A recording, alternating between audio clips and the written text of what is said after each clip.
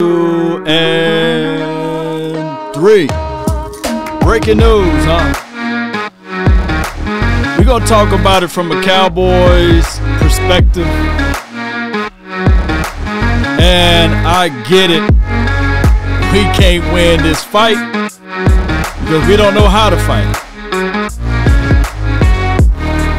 They didn't have the money for the 5-year, $50 million for Bobby Wagner. They didn't have it. They didn't have it. We broke. We're broke, baby. It is what it is. We heartless. We don't got a bone in our body. It is what it is, Cowboy Nation. I can't cry about it. We can't worry about it, right? Because y'all already knew that this was going to go down. But LBA, according to Stephen Jones, is better than Bobby Wagner. He's a better option. Luke Gifford is a better option than Bobby. Let me know if I'm lying, Cowboy Nation. Let me know. It is what it is at this point. As we set up the spaceship, it is what it is. Let me get this thing going. Appreciate it, every last one of you guys. Appreciate you. Let's go. Like I say, the name is Law Nation. We talk Cowboys sports talk and beyond. And of course, this is old news to most, right? This is old news to most because this is what we do. A lot of you guys already knew that the Cowboys were not going to do this anyway. I believe even if Bobby said, look, you know what? I'd take a 3-year deal for $25 million, right? I just have a notion that the Cowboys will still say, nah, that's too much money, man. What are you trying to do? You're trying to rob us, man, you know? It literally seems like we're in a nightmare that we can't get out of until the season starts, until after the draft at least get in the way. And so they can at least guide us out of this misery just for a quick second. Let me try to build this plane while I was in there. Here we go. Yeah, so that's just what it is. Basically, a 2-year, $20 million worth in incentive. This is Griffin. Yeah, my head hurt, Jay Lombardi. It do. You know, hey, it is what it, and then here's the thing. Here's the thing. Thief! Stop! Thief! Come back, thief! That's what we feeling right now, man. You know, that's exactly what we feeling right now because, let me play it again. Thief! Stop! Thief! Come back, thief! let me pull my my energy juice over here. Purified water time, baby. And if you're a Rams fan, you got to be saying to yourself, man, my organization do whatever it takes for us to get to the Super Bowl and win it, right? My organization is doing everything possible. and our organization with again. Stop, thief! Come back, thief! That's what we do. Hey.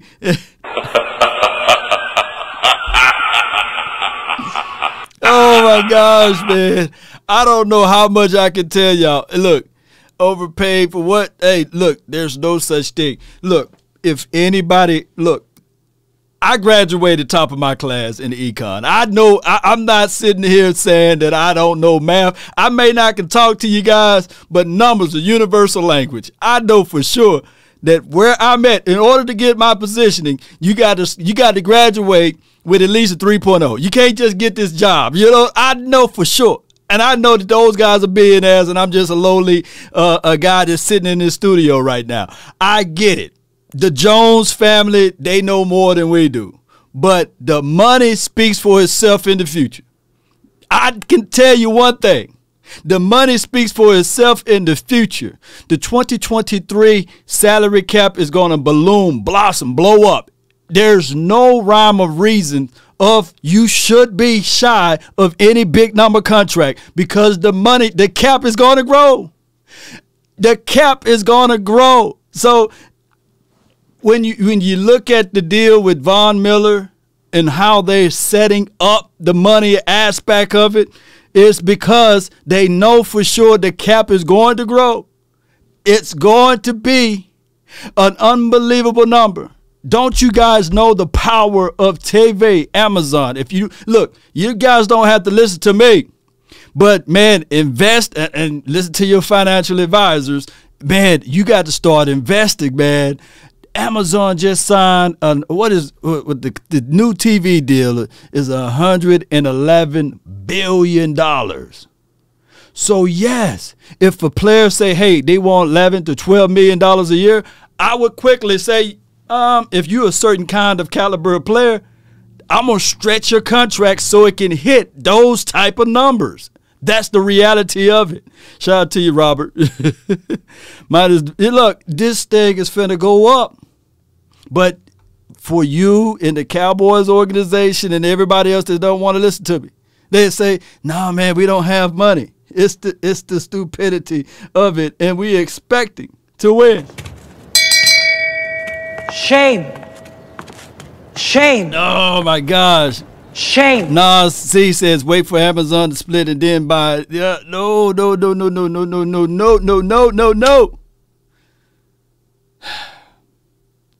Let me speak biblical for you guys from that aspect of it.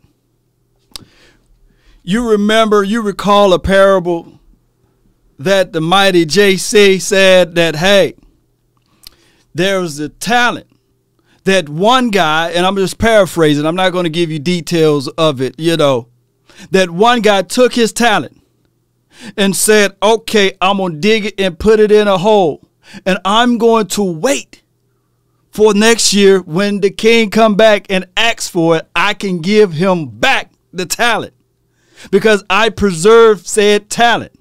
And there were other guys, I'm just paraphrasing, I'm freestyling with it, that had their talent and they went and gave it to the exchangers, right? And what the king did is said, oh, look what you done with my talent because it's not yours. You went out there and you multiplied your talent. Therefore, I'm going to give you more for what you did. And the one that did the least with it, I'm not going to give you nothing because you're wicked. You're unruling. You're not wise of your talent. And what the Cowboys do is they take the talent and they say, hey, I'm going to cover it. I don't want to spend it. And this is the reality of it. And you guys can call me crazy. But it's bigger than that. That is exactly how the universe talk to each other. It's nothing to do about the good book. That is exactly the codes on how the universe talk to each other. There's people right now that's watching this video that got talent beyond their measures, right? Got unbelievable skills, and they're scared to death to showcase it because they say, man, I'm going to wait till next year. Oh, I'm going to wait for 3 years to start up my YouTube channel. Oh, I'm going to wait for 4 years to start up. When everything get right, I'm going to wait for 4 years to start up my Facebook account. Oh, instead of starting now, they'll wait. There's people right now that's listening. They got money that they done saved up in the account. They got $10,000 to $12,000 just sitting there. And they said, you know what? I'm going to wait till I get to 20,000. Then I'm going to start my business. No, start it now. Start it now. You got the opportunity to start it now. But there'll be people that listen to me and say, nah, man, you're crazy.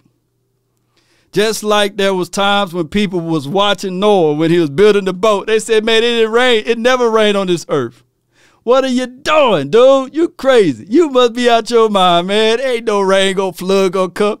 And then when those drops start coming out of the sky, I bet you some of the same people that was talking about Noah said, you know what? Hey, can you give me a 2x4? Hey, man, can I just get the twigs? I need to start building now. No, it's too late. And that is what the Cowboys are doing. It's literally too late. Look, don't look at the fact. Think about this. I see D-Block says $10 million a year, blah, blah, blah. It's crazy. It seems far-fetched. This is the year-to-year league. You're trying to win yearly. You're not trying to say, okay, I just want to look good. The reality of it, the last coach that got the most playoff wins for the Dallas Cowboys is the name of Barry Switzer since Jimmy Johnson. Barry Switzer had 5 playoff wins. The Cowboys in 27 years have 4 playoff wins. And y'all keep telling me, Law, you're being too negative. What you want me to lie to kick it and say, hey, man, we getting better, though, you know? We have 4 playoff wins since 1996. Barry Switzer had 5. We haven't trumped what Barry Switzer done. And, of course, that was all with Jimmy Johnson's people. But y'all want to come here to tell me that, Law, man, you don't know what I'm talking. You don't know what you're talking about, man. You out your mind, man. Look, just let that sizzle down into your mind. Let that sink down into it. 4 playoff wins.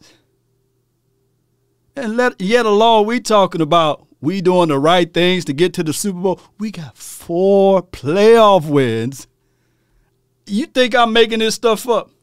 And, baby, we bleed silver and blue. We watch this team from sun up to sundown. But we don't have enough money.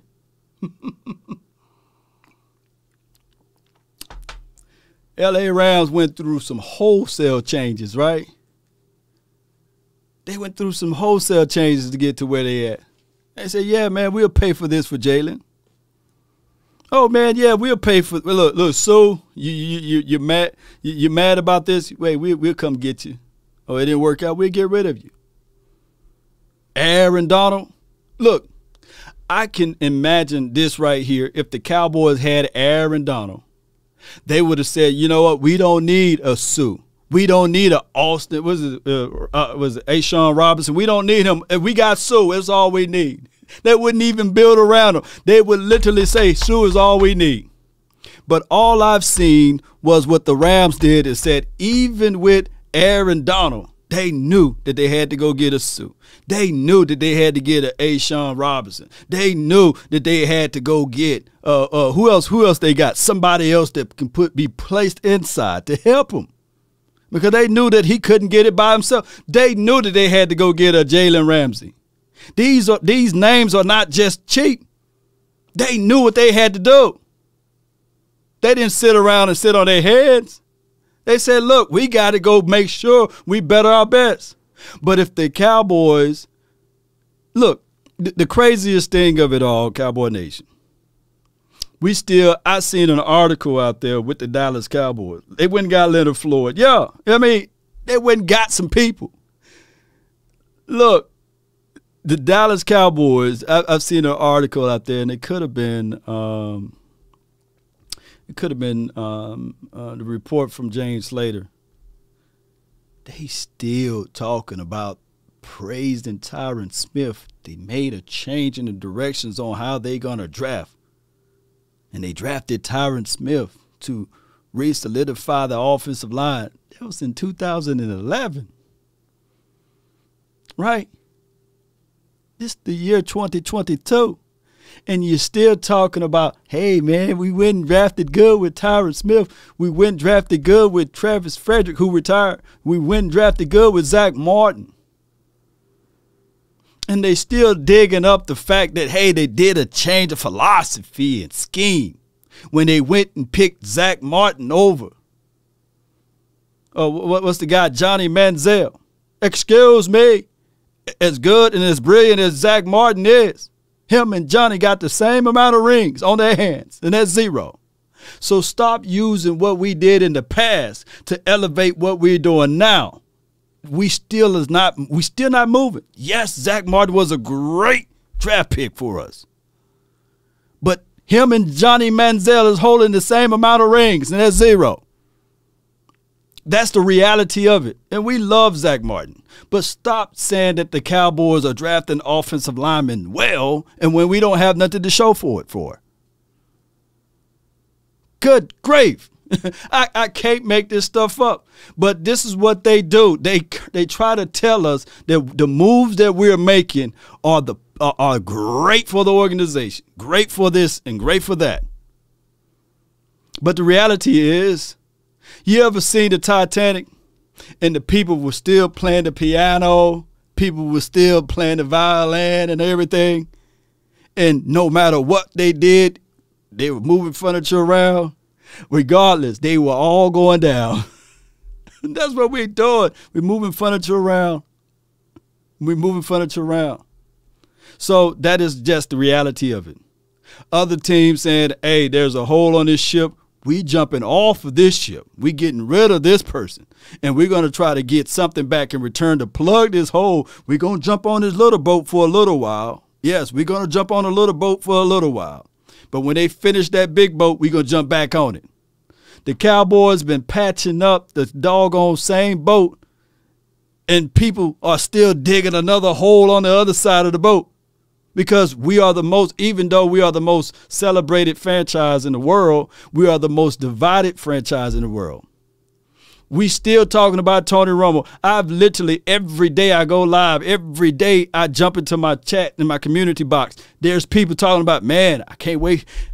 We just need, if we can have Tony Romo back now. I'm like, wait a minute. Tony Romo and Candace Romo is fine watching the game. But people still want Tony Romo back. My goodness. Time to save money, Nate. Appreciate you. And missing every hole, King. Now we patch it up just a little bit. Make sure the water don't hit the boiler's room. And then we order a new specialized, motor, and we buy that in, and we all say, hey, this shiny motor is looking good now. But then it's another hole somewhere else. It's literally putting the lipstick on the pig. Yeah. Story time. Appreciate you, Chris Perez. Appreciate you. And it is what it is. But what should the Cowboys do now? It's not the fact that it's doom and gloom time that the Cowboys didn't get Bobby Wags. I'm not saying that. And I'm definitely not saying that the Cowboys will not be successful heading into the 2022 season. But I can flat out tell you guys that we are doing the same thing over and over again, expecting different results. Yeah, some people still want Dez back, Paul. Yeah, I mean, come on, man. I think we are the only organization that do that, right? Okay, man, can't wait. Look, I can't wait to see Dez back in the uniform now,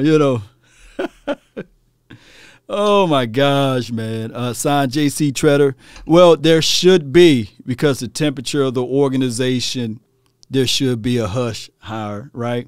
So whoever we fill into that gap before the draft, this going to take away some of the burdens.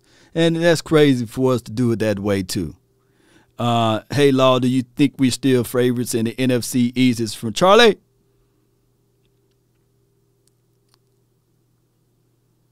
We are. As crazy as this sounds, and this is just me not placating for the Cowboys. No. As crazy as this sounds, at least we do know how to beat the Eagles, the Washington football team, and the Giants. Now, far as us sweeping them, it may be harder, but I'm quite sure we will still be on top of those boys. Stephen Jordan says the definition of insanity. This is crazy, dog. Cowboy fans are toxic. Like Randy Gregory said, this is from D-Boys 92.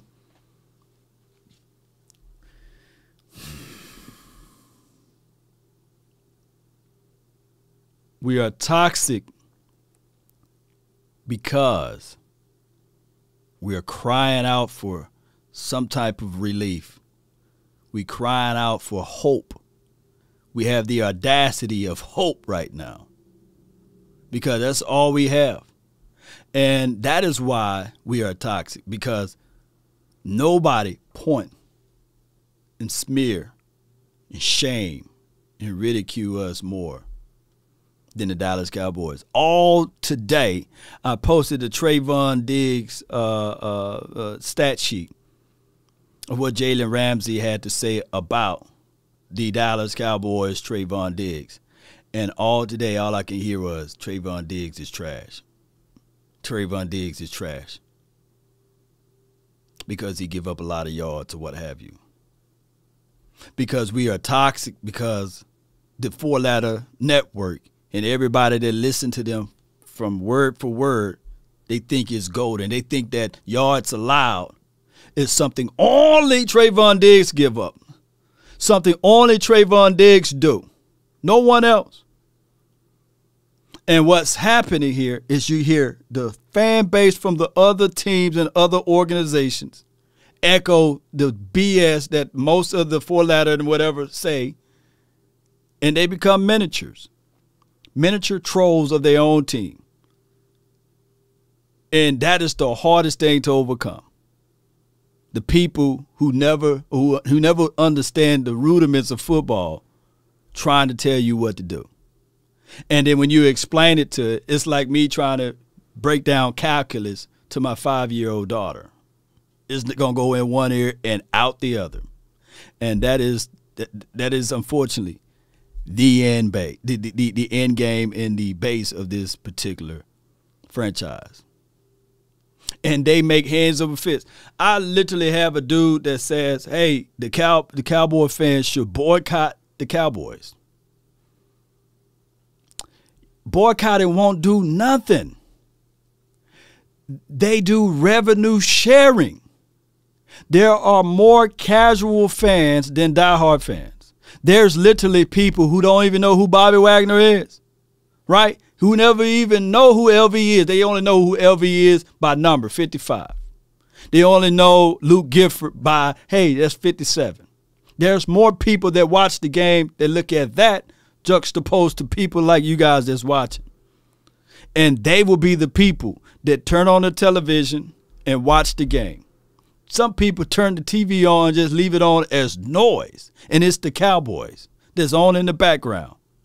And lo and behold, the Cowboys will get those ratings and those views because there are more casual fans than diehard fans. Excuse me, there's revenue sharing, so you can boycott all you want and stop trying to buy Cowboys merch. All that's going to do, Cowboy Nation and those that's listening, is going to get those individuals who run those stores fired. The general manager or the store manager or the store supervisor, you gonna get them fired because they didn't hit that quota.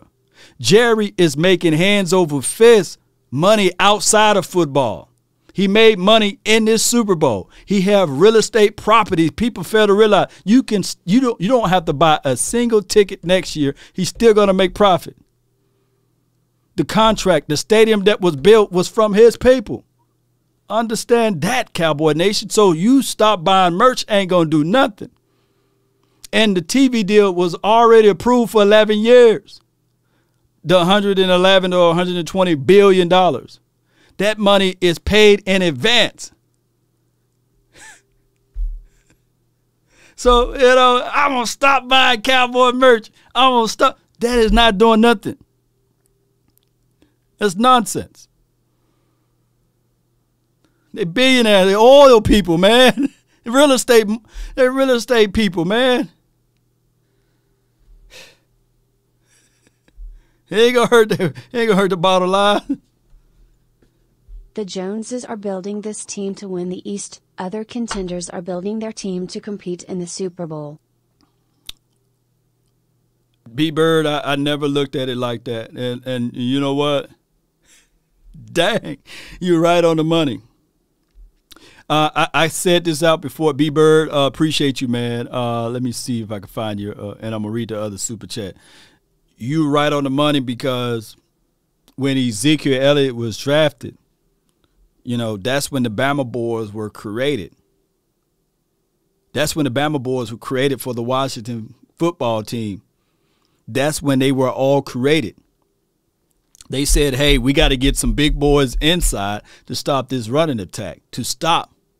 And that's what the NFC East do, right? They build teams. They build their teams to win that particular division, right? And then they try to get into the playoffs and win it from there. Law, do you have more evidence? Yeah. I think that, of course, Fletcher Cox was already drafted, but that's when even the Eagles, they went and re-solidified their front to stop the run. And the Eagles, for many of years, been pretty much top 10 in stopping the run. So you're right, B-Bird. This NFC East, they do draft to defeat one another, right? And the Jones family been masterful at doing that, at beating this division.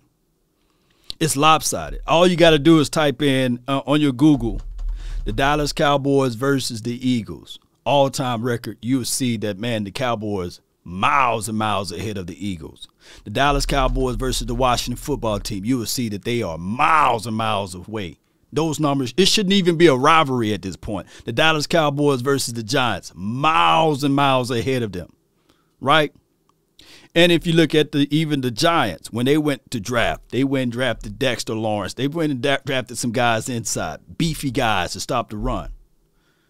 And the Cowboys every year countered. But what B-Bird is essentially saying, that teams are looking at it like, man, Rams know, look, we trying to get to the Super Bowl. That's why they read up Matthew Stafford for $40 million a year, right? That's why they said, okay, Jalen Ramsey, hey, get right. We're going to make sure we take good care of you. Hey, Aaron Donald, will you please come back for another cup of coffee? Please don't retire on us. We got you a nice little package that's waiting in the mail for you. So you're right, B-Bird. They are building to win other things outside of winning their division. Quincy Sands, appreciate you. This is bull sugar. I'm upset. 10 mil a year. We have 15 mil before 6/1 and 25 mil after 6/1, and we couldn't pay him. 10 mil go to draft. 15 mil? Wow. The Cowboys literally is like the parable. They got their talent, and they say, okay, we're going to take it and we're going to put it in the sand. We're going to put it in the sand. We're going to cover it. So when it's time, look, literally every situation, that's why we don't get nothing in return. We didn't get nothing in return for Amari Cooper. I'm not finna talk about that 5th or 6th round draft pick. We got literally nothing in return for La'el Collins. Literally. The $10 million that you get back, what you going to do with it? Oh, you going to re-up who? Schultz? You going to throw some more money at maybe Jeremy Sprinkle? You know? Oh, my God. I can't make this stuff up, Cowboy Nation. We ain't playing to win. Oh, but you know who picked up on that, Cowboy Nation? Don't you know who picked up on that? Let me see if I can play it and find his audio. And I'm not mad. I'm not mad at all, Cowboy Nation. I'm just spitting to you guys the truth. There's no way you can say this team is better. It's what area are you trying to get better in? On the football field or in the financial salary cap area? What area has been the dominant thought here? And obviously, it's been the salary cap. So we can't say that they're getting any better on the football field. Did y'all hear that? Should I repeat this, por favor? Let me repeat this, por favor. Let me repeat this. There's no way you can say this team is better. It's what area are you trying to get better in? On the football field or in the financial salary cap area? What area has been the dominant thought here? And obviously, it's been the salary cap. So we can't say that they're getting any better on the football field. Now, that is the reality of it. Now, I had my slew of people to hit me up and say, well, Law, can we just wait until the season kickoff before you give your analysis and your thoughts or what have you on this? No. I'm giving you guys the real play-by-play as it goes through. Now, can the Cowboys flip this thing all around? Yeah, and I'll be the first one out here, you know, live on this platform telling you guys, hey, man, dog, I was wrong. I ain't going to have no big egos over here. I'm going to say, look, dog, I was wrong, man. Stephen Jones, man, he was right, man, with the slick back, with the shades or the glasses. You know, he was right. He was right with everything, with the movement and everything of getting rid of Randy Gregory, getting rid of Amari Cooper. Hey, not pretty much paying attention to La'el's contract and getting rid of him or what have you. Hey, man, he was right. James Washington is going to the Pro Bowl now, right? You know? But the thing is, we literally, like I said before, like Lobo said, due diligence. Yeah. Look, we literally, like I said before at the end of last season, I said, man, we got to at least, just before we got rid of Amari Cooper and the whole Lyle Collins and all of the other stuff with Randy Gregory, I literally said, man, 12-5 is now the floor. It's the floor. 12-5 is now the floor. It is. Let me know if I'm wrong. Because the moment the Cowboys lose more than 5 games, oh my goodness, oh hell is going to break through. Break up out of there. And on top of that, minimum, you got to at least win a playoff game. You got to. You got to. There's no way that you can go through this entire season and be worse than what you were last year. And still, even when you do make it to the, because I'm saying we're going to make it to the playoff and don't win a playoff game. There's no way. It will be considered a failure of a season. But listen back to, let me play this again. Play it again. Play it again. There's no way you can say this team is better. It's what area are you trying to get better in? On the football field or in the financial salary cap area? What area has been the dominant thought here? And obviously, it's been the salary cap. So we can't say that they're getting any better on the football field. Ooh. That was me on that video. But, man, you know, shout out to Bobby, man. Shout out to the L.A. Rams, man, fans out there. And shout out to everybody that pretty much watching this channel right here. But this is the situation, Cowboy Nation. We have to draft well. Let me go over here and put this up there. Jump over there. That's so that you guys can see what I was talking about when we was talking about that. Come on, what audio? Play the audio. Theoretically, you know. Watch this hard question right here. How are you better with lesser players? Theoretically, you know, you don't have Amari. Last year you told us this receiving core was as good as any in the league. Right. With those, probably the big 3, and then you add what Cedric's done. You lose Cedric and Amari. That hurts. Yeah, I mean, we have to get better. I mean, we're going to have to find ways to be better without those 2 players. And we got to have guys step up. Obviously, Gallup missed a lot of time last year. You know, I think he'll come back recovered. He may miss 2 or 3 games there at the beginning, but we're going to have to draft well and have some guys step up, you know, even more so as we move forward. But, you know, unfortunately, you can't keep. Right. We knew we weren't going to be able to keep everybody, and there's no question. Amari Cooper's a great football player. Would we love to keep him? We'd love to keep him, but we just, you know, didn't have the cap space to do both Gallup and Amari. But even in defense with Gregory, you wanted to keep Gregory. He was part of. To a point, we wanted to keep Gregory. To the point, you wanted to keep Gregory. Now, you said you didn't have enough cap space. And if you guys watched that full interview, because I only got a snippet of it on this on that platform, if you guys watched the full interview, he said, well, basically, essentially, you know, with the money that we saved by not signing Randy Gregory, we applied it to LVE's Luke Gifford as well as Doris Armstrong. And if you throw in Dante Fowler, who is the wild card, by the way, he can come over here and be crazy for the Cowboys, especially since Dan Quinn. But what you're saying, basically, is me and Miss Piggy over here. We see the little pretty list up on the pig. You know, it's pretty. It's basically, it's a 3-for-1 or a 4-for-1. It's a 3-for-1 deal. And they said, okay, heading into the draft, hey, we need help. We need help on offensive line. And, of course, you got a big voiding spot at wide receiver.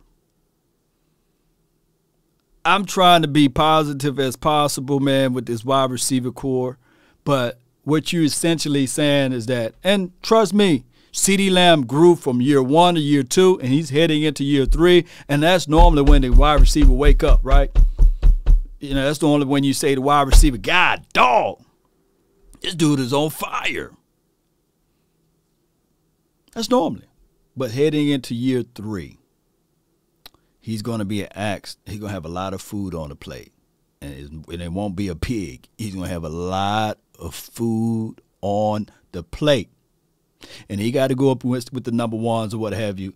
And that is a situation whereas we all know how this operation works with a offensive coordinator. 4 years ever. You know, I wouldn't even be mad if we had a seasonal veteran play caller, right? That can mix in some runs, that can mix in some throws and keep people aloof of what we're trying to do. But man, oh man, we'll find out now. We will exactly know what this team is all about with Simi Fehoko rolling up out of there. And I'm not trying to be angry, negative about this team. But we'll find out Noah Brown, Simi Fehoko, and James Washington, what he's going to do. But the Cowboys did. How are you better with lesser players? Theoretically, you know, you don't have Amari. Last year you told us this receiving core was as good as any in the league. Right. With those, probably the big three, and then you add what Cedric has done. You lose Cedric and Amari. That hurts. Yeah. I mean, we have to get better. I mean, we're going to have to find ways to be better without those two players. And we got to have guys step up. Obviously, Gallup missed a lot of time last year. What you guys need to hear is that we didn't necessarily lose just Cedric and Amari. We lost Gallup. Gallup would not be here for the first month. And Gallup would not be ready even going into the 4 or 5 weeks. And if you rush him, you may lose him for the whole year.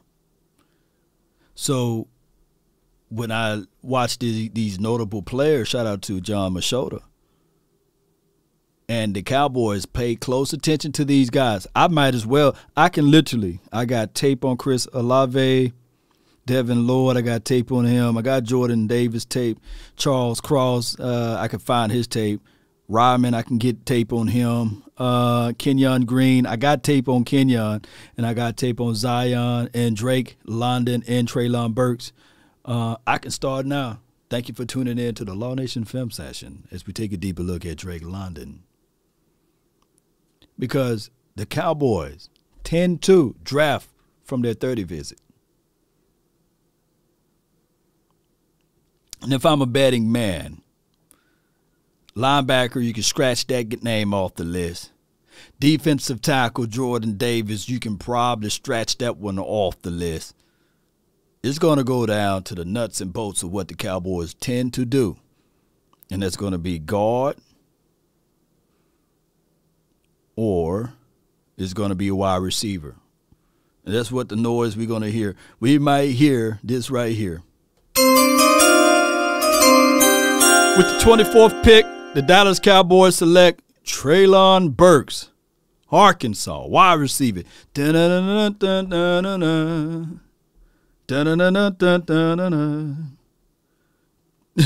what we're going to be listening to.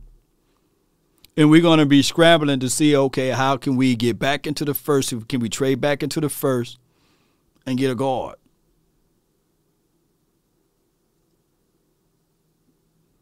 But I don't think that they would draft Devin Lloyd with the 24th pick.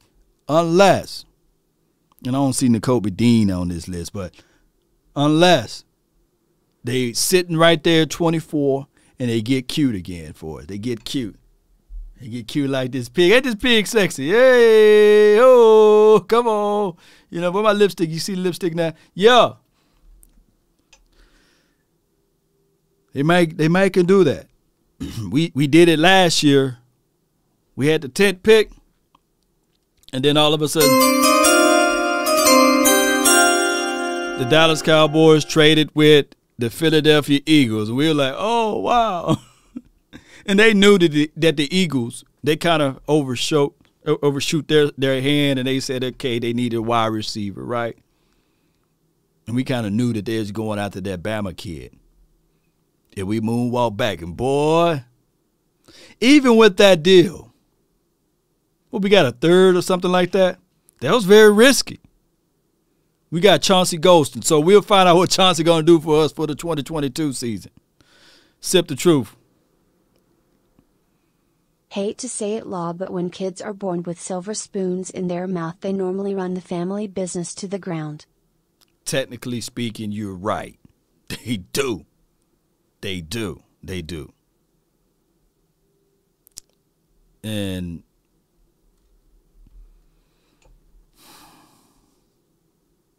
this is not the identity of the Cowboys. This is not. This is not who the Cowboys are. This is not Jerry Jones' team anymore. It's not. We are seeing a new era since when did this started? You know, is this got to be 2013, 2014, right? When Stephen Jones literally took full command of everything. I don't like the Stephen Jones era. It's safe and secure, yeah. But safe is, look, there's, how can I put this? The only hope, let me get rid of the pig right quick. Get back, pig.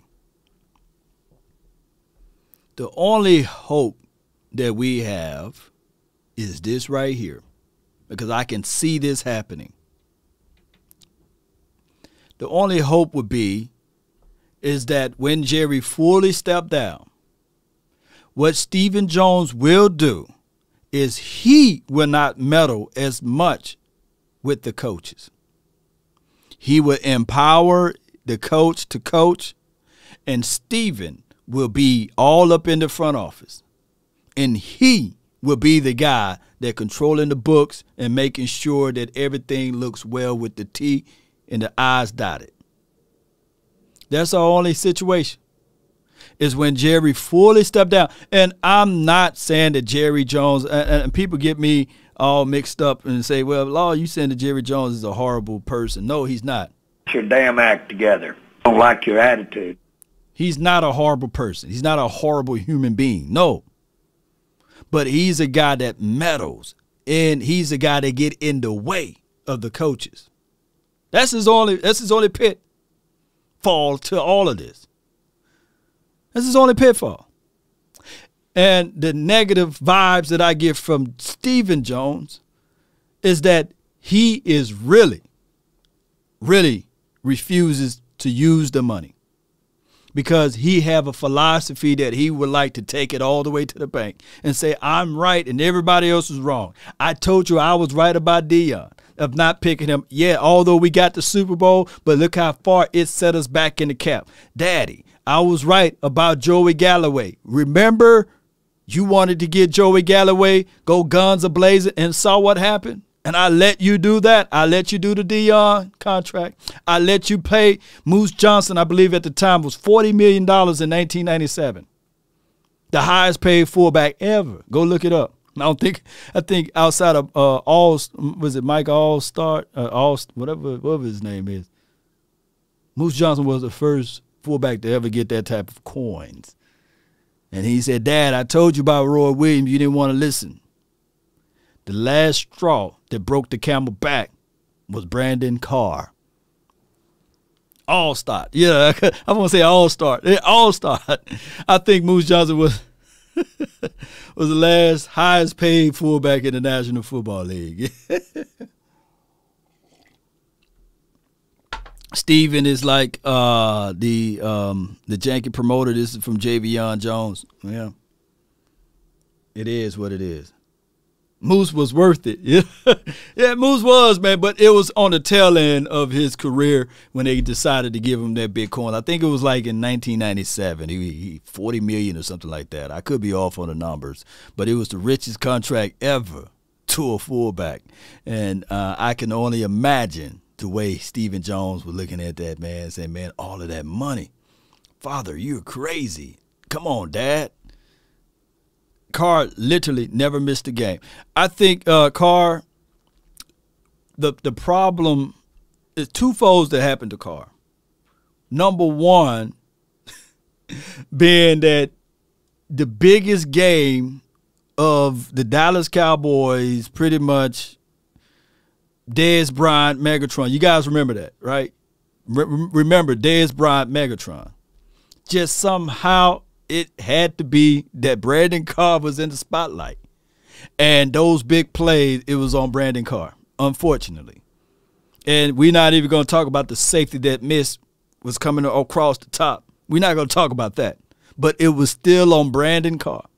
And everybody was like, man, the Cowboys paid all of that money to see that dude trailing and chasing. But people fail to realize, man, Megatron was going to do that to anybody outside of maybe a prime time. You know, that was just Megatron's year, right?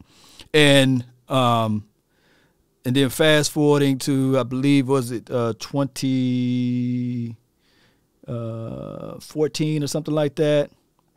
The catch that Odell Beckham did on Brandon Carr, those two plays left an everlasting impression on most Cowboy fans' mindset of Brandon Carr, and he never recovered from there, never. The Odell catch and the Megatron. But we won that Odell's catch game. But what was more damning to Brandon Carr's career was the Megatron game.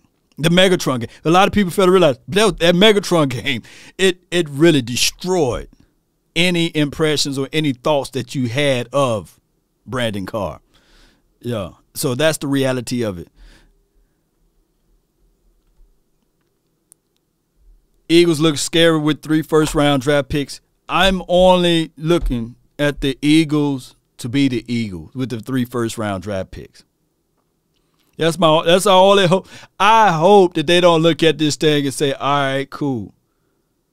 They can go pick up a Jordan Davis. They can go pick up a Stingley. And they can go pick up, who else? N'Kobe Dean. They could be, or a Kenyon Green, or who else they need, because they had one of their offensive linemen to retire, or Zion Johnson. They literally got those guys that can fall right to them. But one thing about draft picks, Cowboy Nation, and I got to be real with you guys. Jeremy says, the Eagles can't draft. You're right. Now, they can wheel and deal they socks off. They can get rid of a player just like that, and they can figure out how to get things afloat. I mean, we were laughing, literally. That's why it's hard for me to laugh at the Eagles. We were literally laughing at the Eagles with Chip Kelly. We were laughing. And then the next year or what have you, they get a whole nother coach. And then we were laughing like, and then the laugh came back on us in 2017. We were like, whoa, wait a minute. We were literally, man, I can't make this stuff up, man. We were laughing. My brother, I got a brother that's a diehard Eagles fan. And I was like, hey, come on, Eagles. It's over with for y'all. And then the next year, it's the Eagles winning. I said, man, ain't no way. Are you not entertained? Ain't no way. Are you not entertained? I mean, the Eagles, man, and they were the team, like, at the end of the day, I was like, okay, cool. They won a Super Bowl. At least Tom, I was trying to find a positive aspect out of it, but it's hard. And I said, well, at least Tom Brady didn't win another Super Bowl. And then the next year, Tom Brady wins another Super Bowl. I was like, it was misery for me. But it is what it is. Joshua says the Lions get 5 picks every year. So this is how the picks works, Cowboy Nation. Draft picks are long investments. You rarely get a Parsons, right? But to hit on 3 Parsons would be a miracle, right? And the Eagles are not known to do such. And on top of that, the draft itself, you got to do this right here with the draft. Hear me out. There's this thing called growing pains, learning curves. So the younger your team is, and the lack of coaches you have with experience creates disorder, creates a situation whereas the team that you think that you have, because on paper it looks good, will be a team that can't pull out a win because you got an inexperienced coach and then you have a young team. Now, normally when you manifest that and you utilize that, if you can grow together, it would take time. Case in point, Law, do you have any history on that? Well, I got some historical data for you. You see, the 1989 Cowboys, trash, but they were developing. They was going through growing pains. They took a coach. That was the Maverick and Jerry Jones. They took a coach who never coached in the NFL, who everybody said that his philosophy and scheme would not work for the pros, for grown men. But he took a young team, and they started to develop chemistry, pattern. And what was good for him is the team had first-round draft pick caliber players. Troy Aikman, first-round draft pick. Oh, Emmitt Smith, you already know his story. Michael Irvin, who came from the old administration, right? But he came through an injury and everything. And eventually, those guys learned to play together. But it only happened not because of Jerry Jones. It only happened because you had a coach with big cojones who really got into the mud, got it out of the mud, who was really willing to say, I'm going to bench you. I can replace you. I can toss you asunder. That come from hard coaching. It wasn't no pacifying going on. I come here to tell you, if the role was reversed, if it was switched around, and Barry Switzer was here in 1989, the Cowboys would have been the laughing stock of the NFL for firing Tom Landry and bringing in Barry Switzer and bringing in a guy who, you guys get what I'm saying? But a lot of people go over their head. It was necessary. It was absolutely necessary to have that hard coaching. And what I can tell you guys right now, the Dallas Cowboys, regardless of what we have as it relates to on the field, our hope would be that Dan Quinn can coach up this defense and keep them guys coming, right? And keep those guys afloat. And our other only hope would be that Mike McCarthy is looking at this thing like, man, my back is against the wall. I need to have troops. I need to have people in my corner. And that would be our only hope. They forced me to hire Kellen Moore.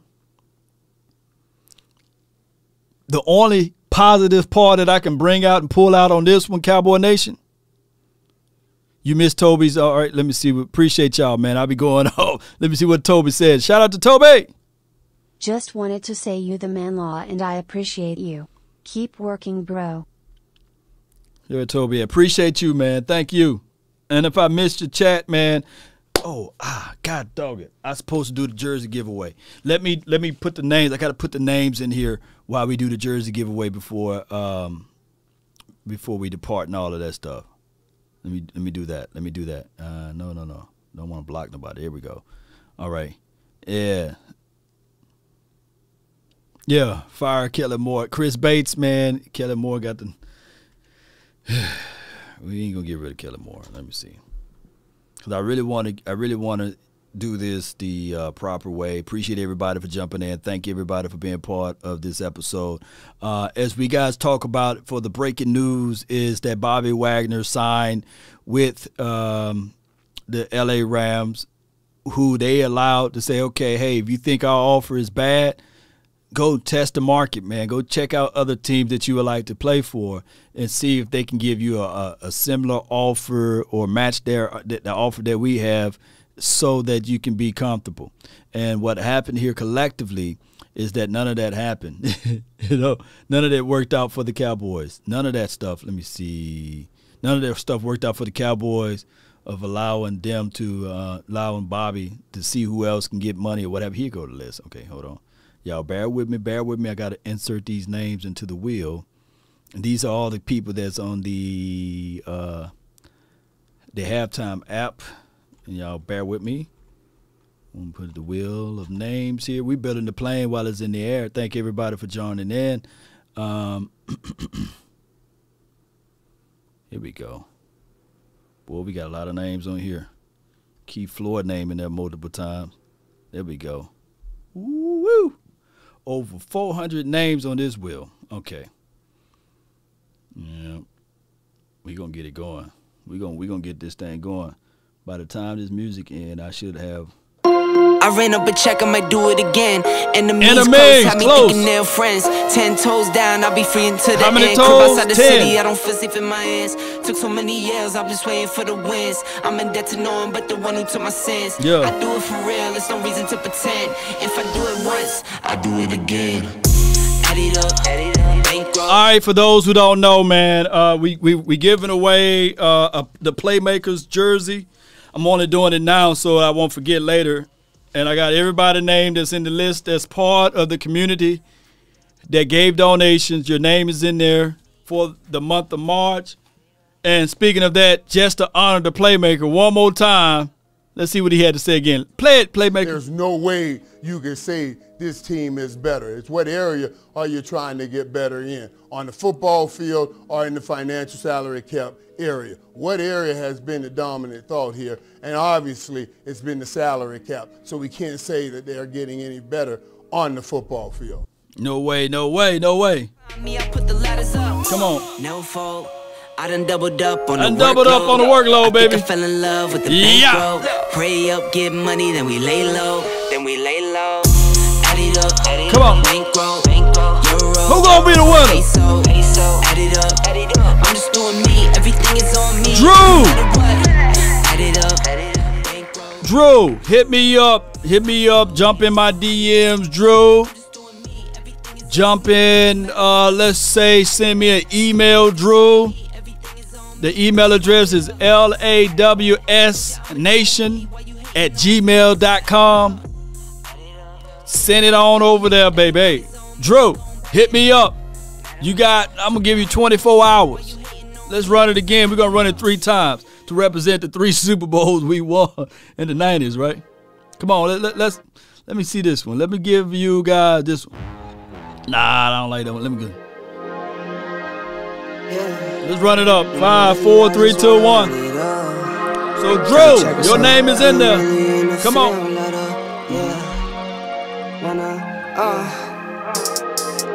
Come on. Michael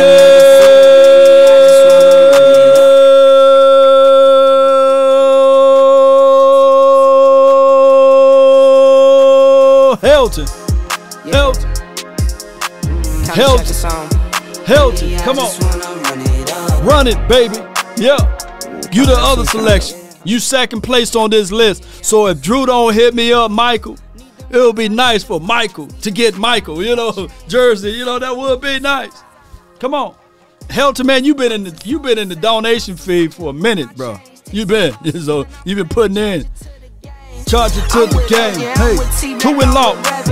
Come on. I'm with Bay, I'm with Jay, I'm with Chuck and now. One more time for your mind, baby. Come on. I mix Nike with designer, I experiment. You just rock what's on the shelf and I'm not feeling it. Search for the one, but baby girl, it's nothing real as this. Can't trust a soul, I keep a hammer. DT. I've been really in the field. Daryl, you're the third person, man. So in that order, we got Drew, we got Michael, and then we got Daryl, So y'all guys hit me up, and Eric Mack said, hey, man, is this a giveaway show or what? Nah, I try to give back to the people that give to me, and that's just how it goes. So and they can take the jersey. It's authentic. It's not the Walmart edition. It won't wash off when the rain hit it. And it's a jersey that you can, even if you don't wear jerseys, wear somebody else's name, you can put it on the wall or something, man. That's a Hall of Famer jersey, man. And when you see the price tag on it, when you get it, you're going to be like, man, I might want to sell it. This is how it is. But shout out to you, Drew, Daryl. Shout out to Drew. And shout out to who was the other guy? Michael Helton, man. Appreciate y'all, man. Thank y'all so much, man. Y'all want me to keep going and talk about something else, or y'all want me to stop this show? What y'all want to do, man? What y'all want to do? What y'all want to do? I've seen a lot of people ran off. They're like, shoot, he ain't talking about no heat no more. Law ain't bad anymore. So we're going to run off from it. Keep going. That's from Jay Lombardi. Who else want to keep going? Who want me to keep going? Who want me to keep going? Y'all let me know. Because, you know, it is what it is at this point. It is what it is. Because right now. Thief! Stop! Thief! Come back, thief! Is Anthony Barr, look, somebody let me put your names back up here on the chat. Is Anthony Barr going to the Cowboys or coming to the Cowboys? Scott Moore, Toby, I really like Scott Moore. I really do.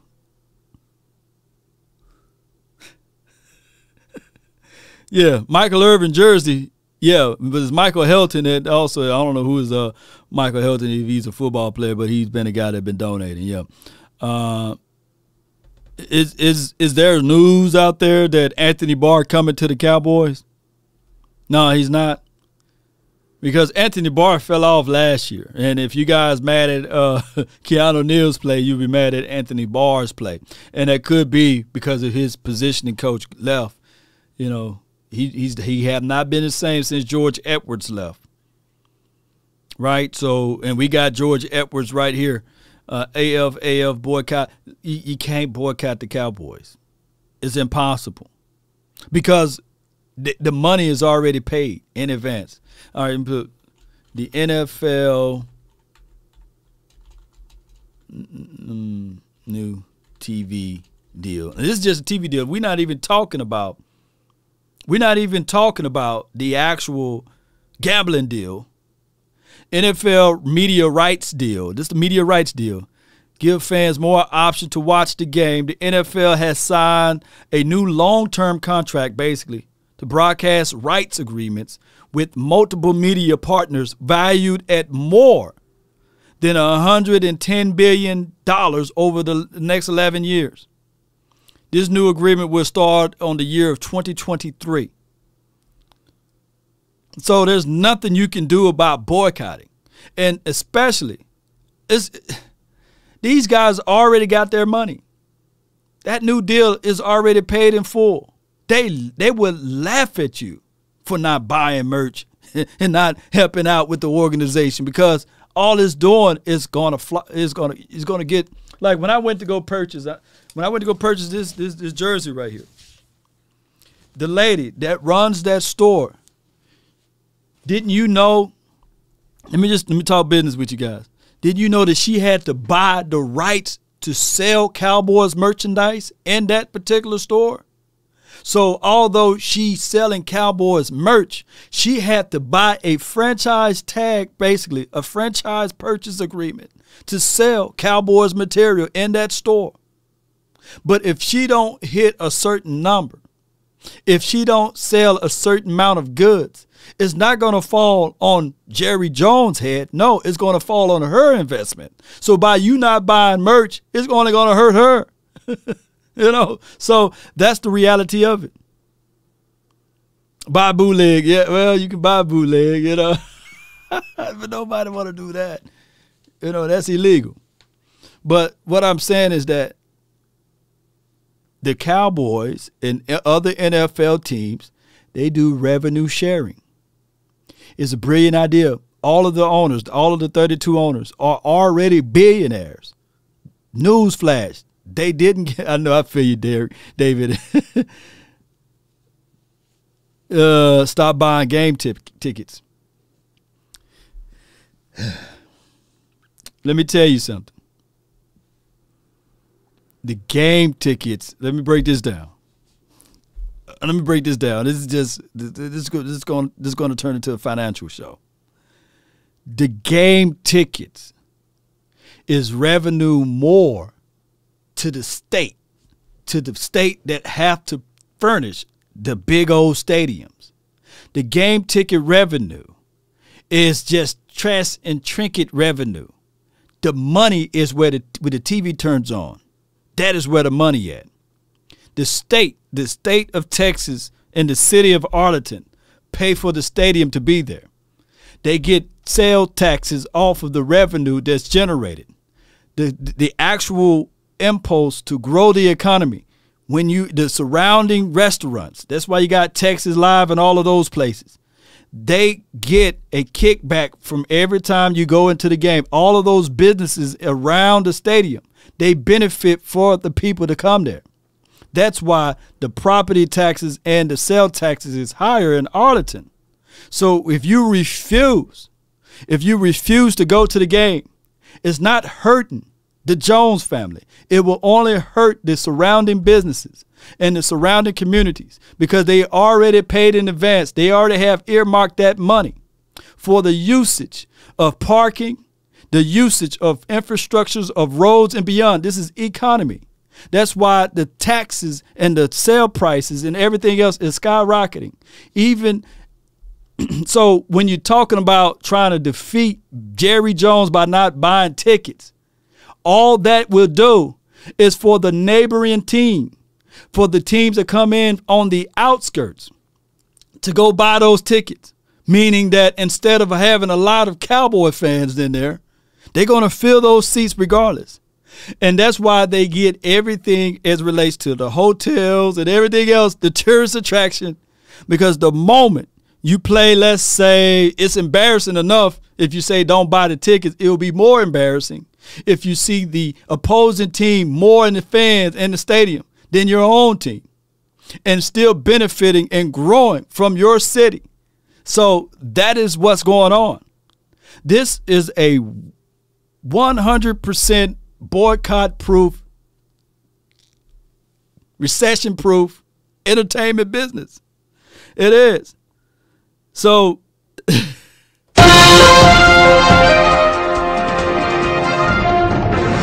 so by refusing to go to the games, buying gear until the real, it's not doing, they laughing. They literally laughing. They laughing. They laughing. They said, you the guy that refusing. You got to take, put it like this, you got to take the Dallas Cowboys, you got to take, put it like this, this is a better way to say it. You got to take individualism out of it. Appreciate the donation. Mad support for Law Nation. Shout out to you, Simon. Thank you so much for the $20 donation. I really appreciate you. Guys, you got to take the individualism out of it. You got to. 32 teams, one brand, the NFL. All of the money goes into one pot. That's why it's really nothing but bragging rights when teams go to the playoffs, teams go to the Super Bowl, or what have you. There's no extra incentives but bragging rights to whip out and say, hey, this is what we doing with this organization. It's like a bookie. You win, you still get money. You lose, you still get money.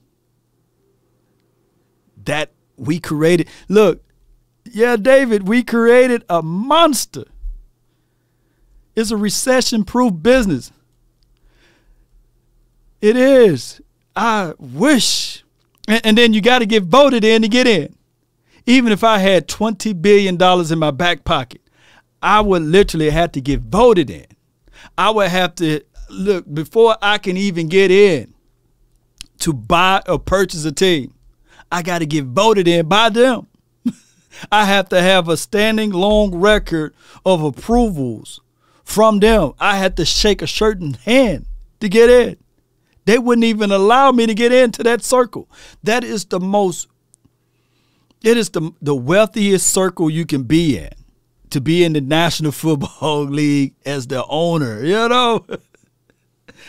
So outside of Jerry Jones doing something like the Clippers owners did, or something egregious like of saying something and getting caught on camera doing something so egregious, he have things already put into place. Whereas he will fall on the sword and the next one up will be, I literally think Charlotte Jones will probably be the next one up. Or it could be Jerry Jones. Jerry Jones Jr. Or it could be Stephen Jones. This is a recession-proof business, baby. I hate to say that, but that's just how it is, Cowboy Nation. That is the reality of it. Law, think about it. 80% of the opponents in our house, 20% of the fans will be embarrassed, and the Jones hate that and will send a message.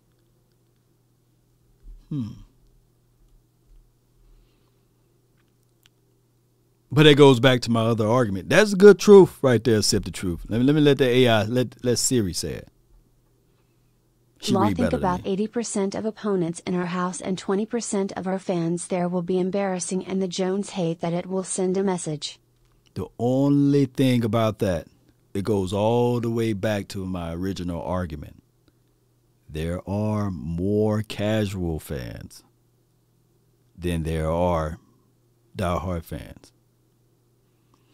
And when you go out there, and the other thing of it, Sip the Truth, it's hard to sway a fan base that's above 500. For the most part of 27 years, we've been above 500. We've been above 500. We were 12-5 last year. There's literally Jets fans, Jaguar fans, even you can throw in Detroit Lion fans and saying, what the world are these whiny Cowboy fans are talking about? They got a good owner. They are in the thick of it every year. They had only one losing season since 2016. One. It is the year 2022. One losing season since 2016. Jason Garrett. Oh, yeah. And his whole tenure. Jason Garrett, I believe, had only one losing season, and it was in 2015. The other year, he started off kind of rocky. He got in, and that's why he didn't get over 8 wins. That's hard to sell a bunch of people. When you are in the middle of the road, hear me out, Cowboy Nation. I get it. We want Jerry gone. We want the coach gone. We want all of these people gone.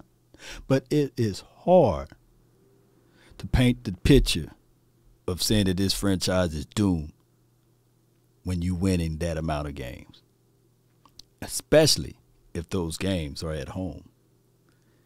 If you're in Texas area, I'm going to read this from Ken Hart. If you're in Texas area, when I go talk to my barber, she said she loves it when the Cowboys win. I said, oh, are you a Cowboys fan? She said, no. I can't stand the Cowboys. I said, dang. You got to stop cutting my hair. And then she said, but I love it when they win. I root for them. I said, why? Business boom. The optimism is crazy. It's contagious. Profits are everywhere. People talk to you. The driving, the traffic, everybody is good. And if you look at it, when you're winning in Dallas, shoot, it's a good optimism. It's a good feeling, a good vibe. How many skeletons do you think these real old owners of these teams dating back to the 20s, 30s, and 40s God make closet? Even the ones that leak. Even the ones, look, man, look, if I get too deep with this thing, Cowboy Nation, man, shoot, they going to come pull this channel. But even the ones that leak, we be like, oh, wait a minute.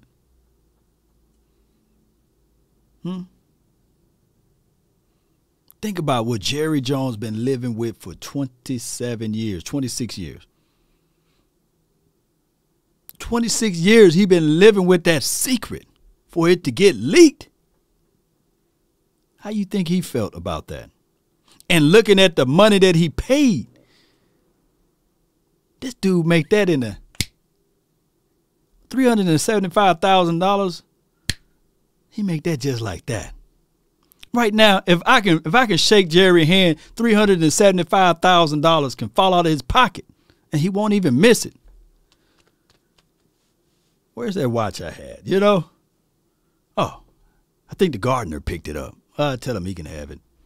$375,000, you know. That's all he gave. That's all he gave.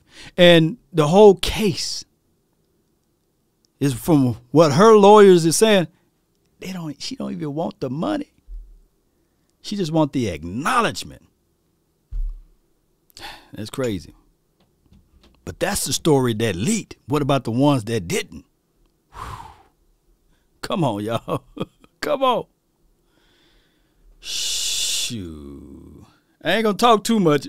Fool around and be like.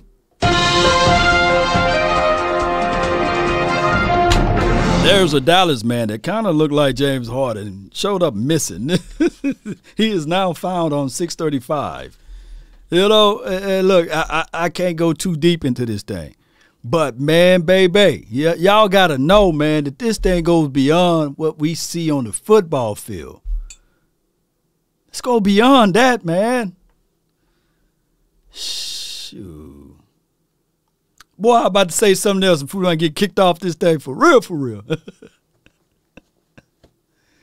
Come on, man. I tell you what. You take a pair of scissors and you place it on somebody's neck. And that person, now I'm going to go into more details, reported it to the police and they showed the blood and everything else. And let me know what you get off scot-free. That's the power. That's the power the family got, baby. Sure.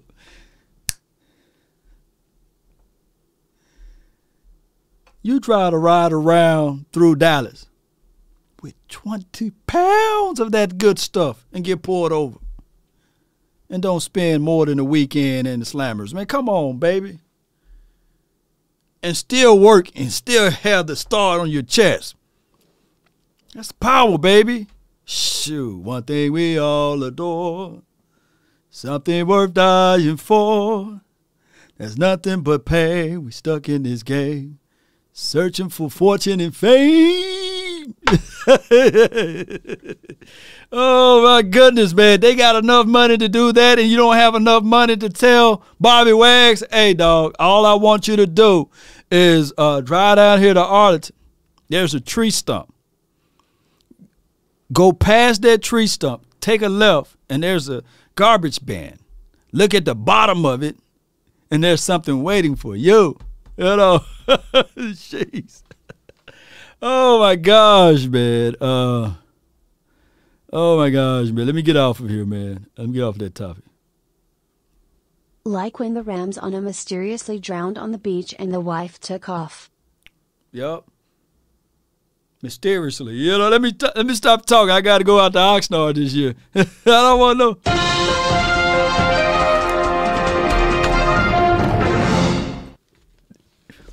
Sad news today. There's a content creator by the name of Laws Nation Sports, and it reported that he's now missing. He was last reported seen out there in Oxnard, and now he's nowhere to be found. Wait a minute. We have more news. He's still alive. He's like Tupac Machiavelli. This Law, baby. It's Law. I'll be doing from the grave. Thank you for tuning in to the Law Nation Film Session. As we take a deeper look at Parsons, I'm somewhere in between Costa Mesa and on the beach of Pelican Bay. I can't tell you where I'm at, but I done talked too much. Oh my gosh, man! All right, man. I'm supposed to be going. I see y'all running off from me, man. All right, let me bring up this. Nah, I ain't gonna play that one. I can play it. Here we go. Here we play it. Compared me and Trayvon, we play completely different. Like, I always play out of phase. He always plays in phase. Yeah. Well, also, Trayvon gave up over 1,000 yards. That's because he always plays in phase, but he also had 11, 12, maybe 13 You picks. got to make 12 picks if you give up the most yards in the league. But he plays different though. He plays in phase. I play out of phase. You take chances. No, he said he does. He takes chances. Yeah, I was gonna say that some people take chances, some people don't. Exactly. It's just a difference it's a different style of how he plays. I agree. If you are a guy who plays in phase a lot, like he does, you're gonna have to have a lot of picks, which he does though. Yeah. He does. So it's working out for him. He's one of the best at doing that. Yeah. Shout out to the Pivot Podcast and Ryan Clark and all that he do for that podcast. Jalen Ramsey didn't fall for that trap. And we know Trayvon Diggs on his way. He a top DB in the NFL.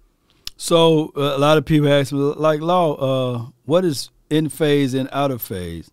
This is a good example. You can play the ball. And I'll get right here. I'm gonna stop right here. You can play the ball, right? And when you phasing is you getting the good feel of the receiver and his breaks, and especially on the top of his route when he sink his hips. You can do two things. Either you can play the position to take the ball, phase in, or you can be out of phase. So when he catches the ball, you hit the ball out, you punch the ball out, or you make sure you tackle him so that he can't get more yards. So what Jalen says, the two different styles and kinds of caliber of DBs that they are, is what Trayvon Diggs do differently. He will phase in, get a good feel of the receiver by touching. I'm moving like I'm the dog. He getting a good phase in. He making sure he don't open his hands up too high or too low so they won't call it. And when the ball is released, he's going for the ball at all costs. Now, the problem is with that. If you miss, it's 30 yards that way or 40 yards that way. Normally, a good situation for that, if you have a safety over the top that can roam sideline to sideline, that understands the terminology or understands where you are going to be at with the football, then he can sit two. And when you phasing to go in for that INT, or when you bumping him off of his route, that safety is there for your safety help. You see, that's why I say most DBs get more aggressive when they know that they got a proven safety help over the top. If you want to really look into it this way, I think it was Bourne against the Kendrick Bourne. What's his name? Kendrick Bourne. The Patriots game. He phased in. He went forward, but the over-the-top help came in too quickly, and he was out of position. So it's going to be on Trayvon Diggs. All Trayvon Diggs had to do is play the sticks, allow him to catch the ball and knock it out. But no, Trayvon is going for the pick, or Trayvon get lost at the situation because he's not guessing on a route, but he's understanding the concept of what the wide receiver is trying to do, and he's trying to take that away. So when people say phase in, phase out, that is what he's saying, is that what Jalen does, and he does a damn good job at it, and I'm not discrediting Jalen Ramsey. He does a good job at it. Excuse my French. He does a good job of phasing out, seeing as the play progress, and once the ball is there, he immediately goes to the spot and either punch the ball out or he will lay the wood. Jalen can lay the wood on you, and you will feel bad about it, right? And you say, well, dang, this dude is aggressive. And in press coverage, he is really aggressive at the top and really aggressive at the release. Now, he do get burned sometimes as well. All you have to do is look up Jamar Chase, what he did to him in the Super Bowl. But two different styles of DBs. Now, my only knock on my guy, Trayvon Diggs, is against those short area quickness guys, those speedy receivers like Brandon Ayuk.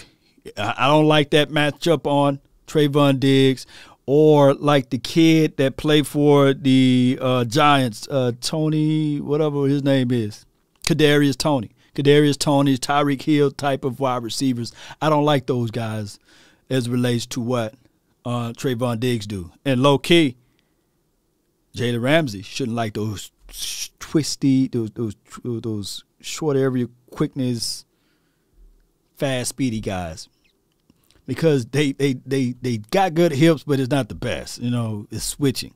So that's just what it is. Everyone soft in Dallas. I feel you. Patrick killed Diggs. Tim Patrick kills Diggs. Okay.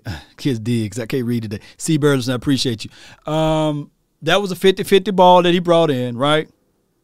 But if you were to match it up, if I were to match it up day in and day out, I think that Trayvon Diggs will win in most of his situations. But that game, Tim Patrick was a dog. I ain't going to even lie. He was pretty good in that game. But that still was a 50-50 ball. It wasn't like a good example, Tim Patrick is not better than what's the wide receiver from Texas A&M that played for the Buccaneers? What's his name? Y'all put his name in the chat right quick. Y'all put his name in the chat. He ain't that. And Diggs locked him down. Mike Evans, right? Y'all put his name. So, and of course, Tim Patrick is not Terry. Yeah, Mike Evans. Just look at the tape. Look at the tape of what Diggs did to Mike Evans against a known quarterback that can throw that ball around too. So I like Diggs against those type of frame of wide receivers, by the way. Ain't no way in the world people would pick Tim Patrick over Mike Evans. So, it is what it is. It is what it is. Yep.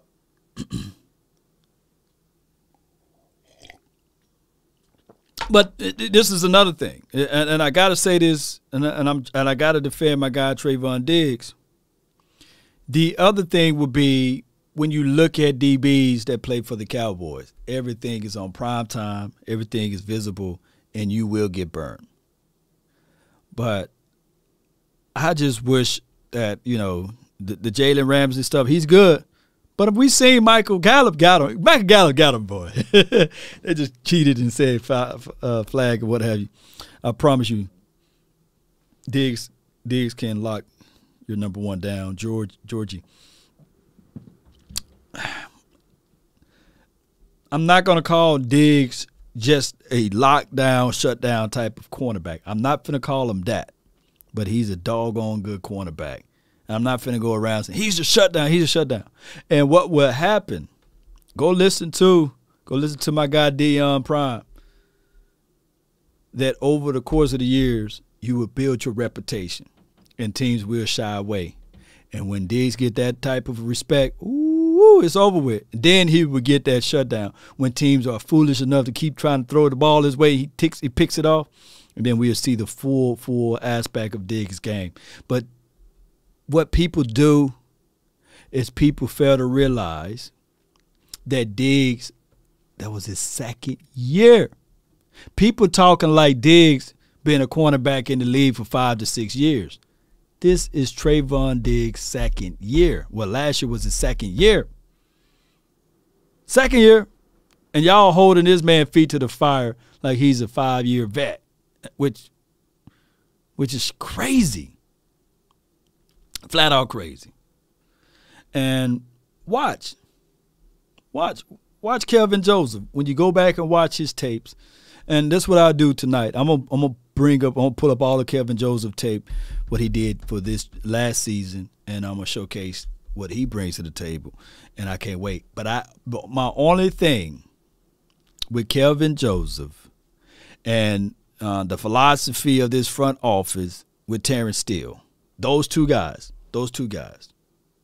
is why, if you knew that you had your heart set on moving off and you speaking all of this glow talk about Terrence Steele, why not give him all of the reps and bench La'el Collins? Why put him back? Why play musical chairs? You could have just kept Terrence Steele at that right tackle so we would know what he's going to do for the 2022 season, right? That's all you had to do. And the same could be said about Kelvin Joseph. Although Anthony Brown, I meant to say, had a good year as far as his stats, what have you. But if he's going to be thrusted and you talking now that he's going to be your starting corner, rip the Band-Aid off, man. Let him get go through those growing pains last year. So now we're going to have to sit back and say, okay, can Terrence still play 17 weeks? That's going to be one thing that we have to bring up. And can Kelvin Joseph play for 17 weeks? All right. Cowboy Nation, I'm tired of talking, man. I appreciate y'all so much for jumping in. Thank those who shared this content. If you're watching. Shame. Shame. And you have not hit that like button. Come on now. Appreciate everybody. Once again, hit me up. Shoot me a DM. Drew Castelline and Michael Helton and David Thorpe, man. Y'all hit me up, man. Madman says Kevin is a bust. I'm gonna remember that now. I'm gonna remember that. Yeah, I'm gonna remember that now. Come on now. You know he's one of my guys. Finish him. You know. Hey, for that, you know, what would Jerry say? What would Jerry say? Come on, where my button at? Come on, where my button at? Come on, what would Jerry say? We're going to have a good visit, but settle down just a little bit. I don't have the patience to jack with you today. You know, I don't have a patience to jack with you now. No, bro. But I feel you. Let me know. Did you want Shante Samuel Jr.? You wanted him, right? You wanted him. You know, I wanted Kelvin Joseph. I liked him. And I wanted Trayvon too, Morich. I wanted him on this team, but the Raiders hated on us. But it is what it is, Cowboy Nation. I love DBs though, by the way, and I love. Check out Trent McDuffie. Oh my gosh, man!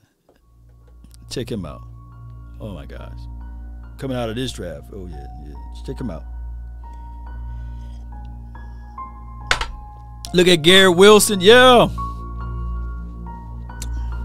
It is what it is. Shout out to everybody that's watching. Thank those who tuned in. Hey, Cowboys, we missed out, but that's okay. We got money, baby. We got money. And that's what my guy, the playmaker, would say. It is what it is. There's no way you can say this team is better. It's what area are you trying to get better in? On the football field or in the financial salary cap area? What area has been the dominant thought? And obviously, it's been the salary cap. So we can't say that they're getting any better on the football field. Well, on the football field, that's where you earn it, baby. The playmaker, you know that, and we all know it too.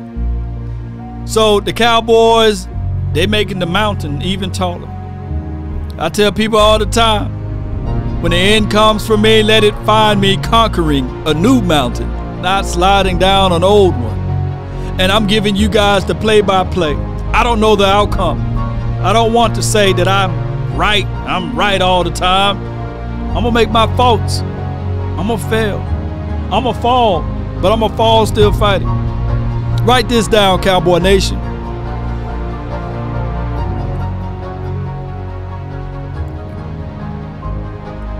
If you want a thing bad enough to go out there and fight for it, to work day and night for it, to give up your time and your peace and your sleep for it, if all of your desires of it makes you quite mad enough, but you don't get tired of it, and it makes you hold all other things tawdry and cheap, if life itself seems empty and useless without it, and all that you scheme and dream is about it, if you'll gladly go out there and sweat for it and fret for it and plan for it and lose all terror of your mind for it, if you will simply, just simply go after the thing you want, if dogged and grim and besieged and beset it with the help of Almighty, you will get it. And hopefully the Cowboys understand that part of it, Cowboy Nation. Even like they say, out of the nights that cover me, black as a pit from pole to pole, I thank God for my unconquerable soul in the fell clutches of circumstance. I have not winced, nor cried out loud.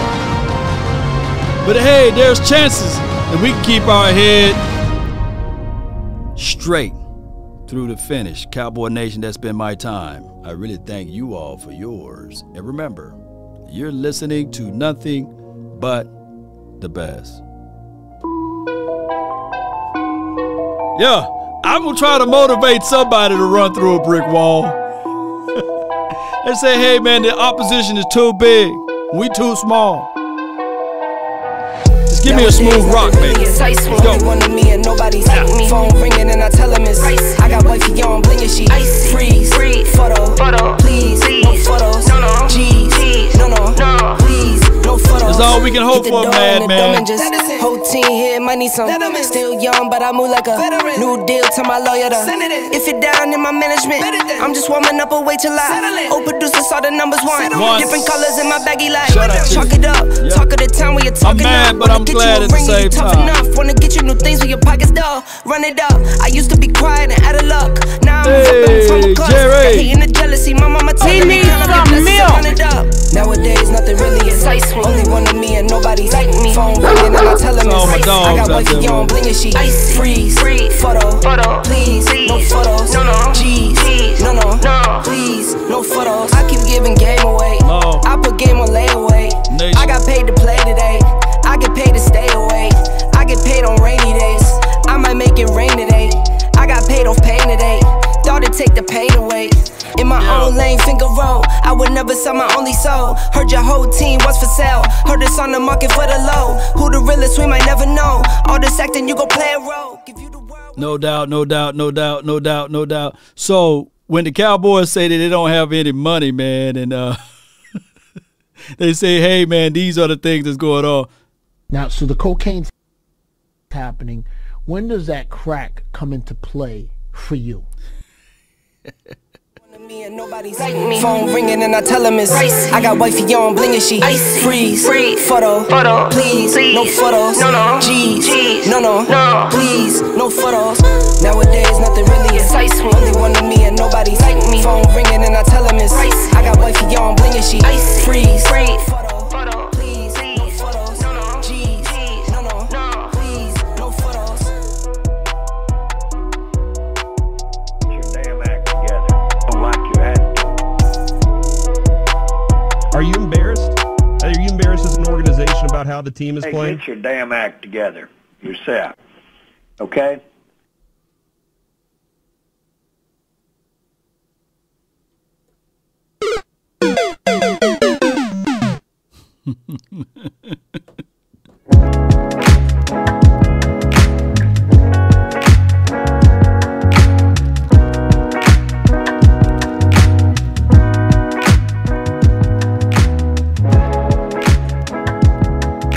I be wanting to tell those boys to lean forward so bad.